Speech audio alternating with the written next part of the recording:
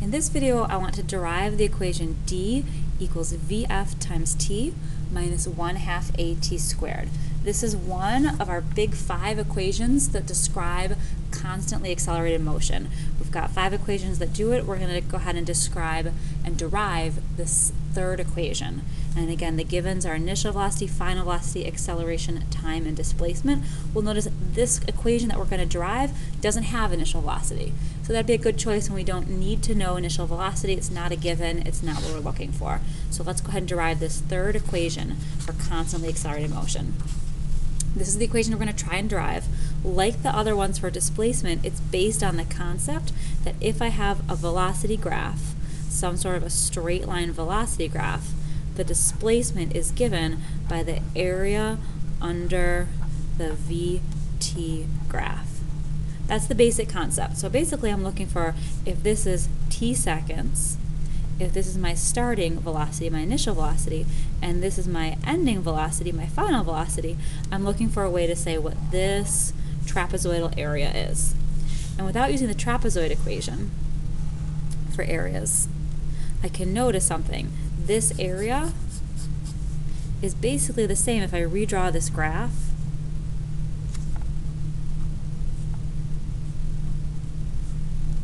Sort of my new version of my velocity graph, this area here is the same as if I drew a line across and said I'm going to take the rectangle area, that big rectangle, and take that area. That's a little bit too much. I'm going to take that rectangle area and I'm going to subtract out the triangle area, and that'll be the same as this displacement. So in this version we say, okay, the area I'm looking for, the area under graph 1, is the same as the area of that really tall rectangle minus the area of that kind of lopsided top triangle. The area of that big rectangle, in general, the area of a rectangle is length times width, and the area of a triangle is a half base height. So we just do that in terms of our givens. This is, let's call this the length of that big rectangle. That'd be like VF. Let's call this the width of that big rectangle. That'd be t. And then I have to subtract the area of this triangle, a half times base times height. A half base is t. Height is this difference here for this triangle. That'd be VF minus VI. And if you were watching the last video, you probably know where we're headed. We're going to take this VF minus VI and do that in terms of a slightly different way of showing it. At this point we have an expression for D, it's just not the one we're aiming for.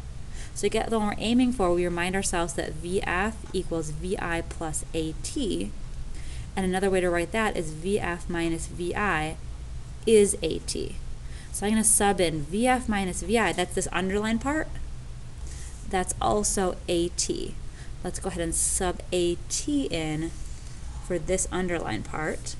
This gives me VF times t minus a half times t, and then instead of VF minus VI, AT. So our big final answer is VFT minus a half. We put those two t's together and call it t squared.